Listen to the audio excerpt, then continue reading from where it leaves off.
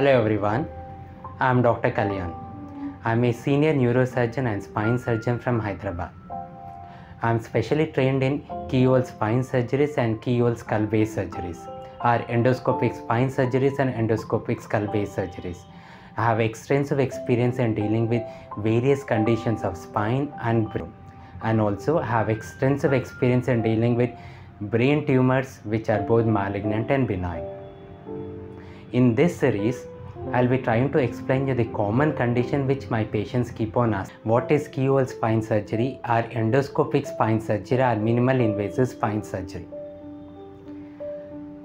As the technical advances take place in every field, there has been a significant technical advances in the field of spine surgery and also in the brain surgery. Previously, when we have to operate upon a disease, we had to make a big incision on the skin, separate the muscles, remove a lot of the bone and cure the condition. So this big incision on the skin, separating the muscles, removing a significant part of the bone is the collateral damage which we cause to the person while dealing the disease. So this collateral damage causes a lot of complications, like this causes new back pain. This leads to a lot of blood loss during the surgery. This increases the amount of pain the patient is going to suffer after the surgery in the immediate post-operative period. So this causes a prolonged period of suffering, and also it increases the operative strain. So to overcome this collateral damage of an open surgery, what has been designed and what has become very famous over the last few years is the endoscopic spine surgery, or keyhole spine surgery, or minimally invasive spine surgery. So first let us understand what is the difference between a minimal invasive spine surgery or keyhole spine surgery and an open spine surgery. In keyhole spine surgery, as the name implies, the access to the pathology, to the disease, is by a small skin incision. In majority of the cases, the skin incision is less than 1 centimeter. And also, while going to the disease, going to the pathology, we use specialized equipments which do not damage the muscle, which do not damage the bone. So we reach the disease or the pathology, which we have to remove by equipments without damaging the skin, without damaging muscle, without damaging the bone. So this causes very little collateral damage to the body. This translates into less post-operative pain, literally minimal bleeding and no bleeding during surgery, and the patient will be back to his routine work very quickly. Sometimes as quickly as within a day, the patient is back to the work.